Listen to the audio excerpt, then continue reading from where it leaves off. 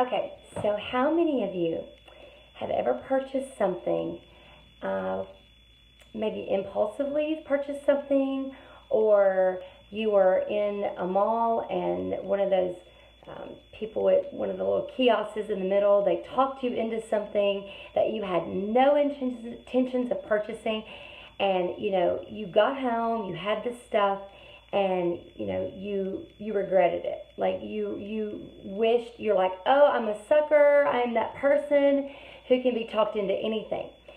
All of us have done that. All of us have done that. And so the industry of sales, and especially network marketing, we have people who, we are into something that we know we are passionate about. We believe in it. It is good. It is good for people, and we know it. But if you put yourself on the other side of the fence, they have been burned just like we've been burned. They are skeptical because we're skeptical of things.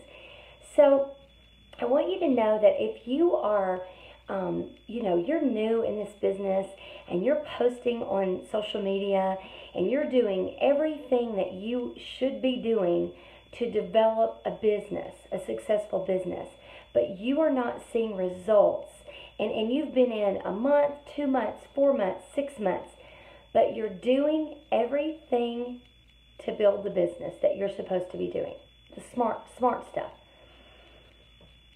Here's the deal. You are getting results. You are building trust with people. You're building credibility.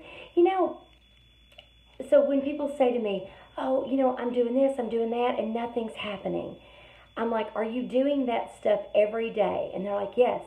And then I go, okay, then there's a lot happening. On the other side that you can't see, people are watching you. They are developing mindsets about you. They're developing opinions. They're developing a decision. Do I trust them? Hey, they've been doing this 3 months. They're still doing this pretty strong. I think, I've got a wedding coming up. I'm going to call them. Or I'm not feeling good. I think I'll reach out to them. Would you purchase something from someone, like you're watching someone on social media and it looks good, but you first time you've seen them post about it, first 5 times, are you really going to jump out there and say, hey, I'm going to try that? Or are you going to stand back and watch? Maybe not even like the post, maybe not even comment, but just watch. And some of us, because we're so skeptical, we're watching to see how long they stick to it, right? So don't give up.